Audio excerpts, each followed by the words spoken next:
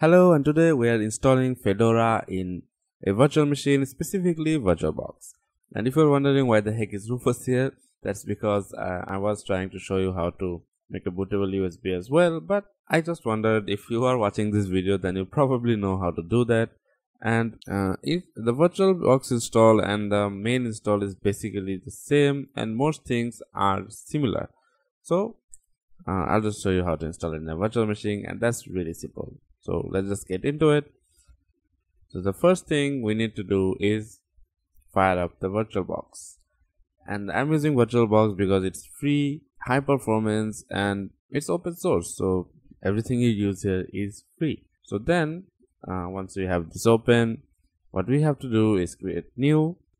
It's really simple to actually create a virtual machine in VirtualBox, and if you're using the latest version, you can actually just name the project or name the VirtualBox, and it will automatically detect what you are typing. And as you can see, the version is already selected and everything here is selected. Then we will select the ISO and just select it where you downloaded it, and I just selected this because I already tested this. And if you are wondering how to do it if another location, just do here and just find where the ISO is. And that's basically how you insert it. And by doing this, you are essentially just saying the virtual machine, well, this is the ISO we want to use, and this is the same as inserting a pen drive in your main machine. So make sure you do all of this correctly, and as you can see, it is automatically detecting everything. So then you select how much RAM you want. I usually go with 8 GB, but for this I don't think I need that much, and this many cores is just fine. And again, just make sure you have enough resources to run this properly, and just select the disk drive and make sure that you have enough so you can install it and other softwares if you require it.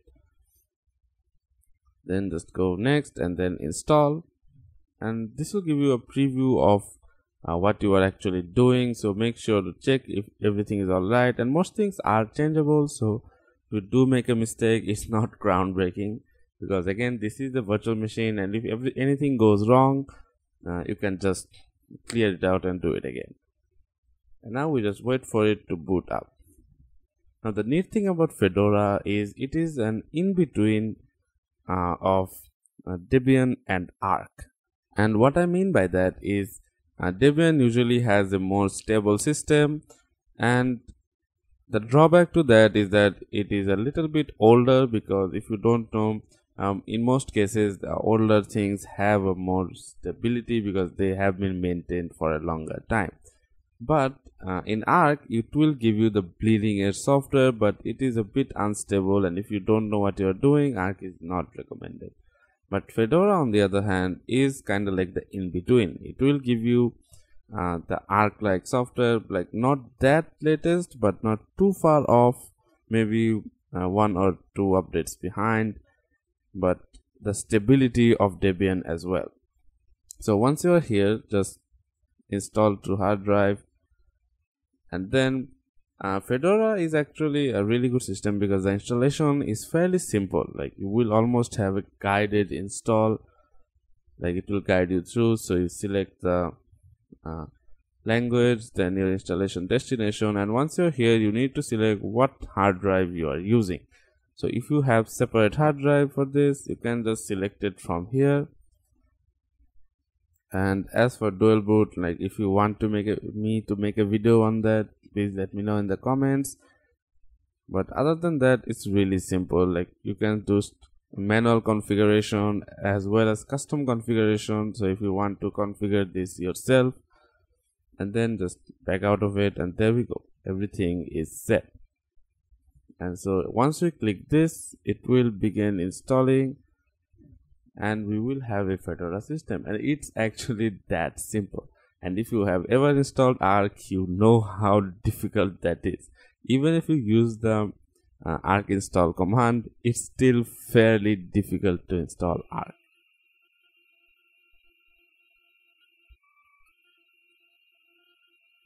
So here it's done down installing, and now we can continue on with this video. And as you can see, it's really hassle free to install Fedora, and it's fairly simple to do so. And once you have done installing it, then you just have to reboot and boot into your installed system. Now there may be an issue if you're using VirtualBox while doing this, is that it will boot into the ISO again. As you will see here, you can see that it actually booted into the ISO again, and we don't want this. We don't want this to pop up every time we boot into a machine, and there is no way of actually just bypassing this. And so we'll just remove the ISO. It's like unplugging your pen drive. So let's go to settings and then storage, and you will find the ISO right here. Just you can tick this, but just remove this and it's fine, because that one is just a disk file. And once you've done that, you just do okay, and it should be fine. And remember, it's not like it will not destroy your system, because that we remove is an ISO or a disk image file. So now if you boot it, it will boot directly from our virtual hard drive. And if all this seems a bit complicated, well, it shouldn't, but if it does, don't worry about it. It's fairly simple. A virtual hard drive is basically just a hard disk that has been virtualized into a section where it will just use it. Well, there we go. So now we have a system, and as you can see, it's welcoming us, Fedora. Welcome to Fedora. Thank you. And I will just turn this off, then skip this, and then here it will ask for your username and password. So there we go, and then you just have to set your password, and I just set a really simple password just to show you. And after it's done, now we have a complete system. So as you can see, it's a little bit smaller, and it is using the GNOME 43 desktop environment. So if you're wondering why the heck is the dock missing, that's because it does not come with the dash to dock. And if you're using another version, I don't know if it does come with that, but I don't think in this version it does. So let me just change some of the things.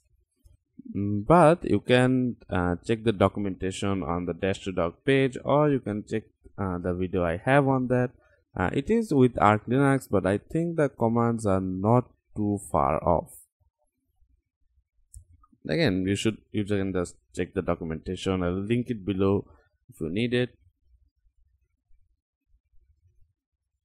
So there we go. That's basically how you install Fedora Linux in a virtual machine. And if you followed the steps properly, you can also install this in a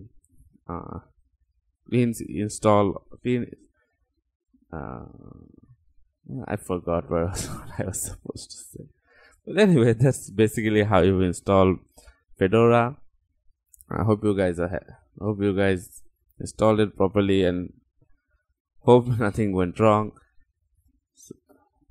So if everything is well, and if you like this video, and subscribe and leave a comment if this helped you at all.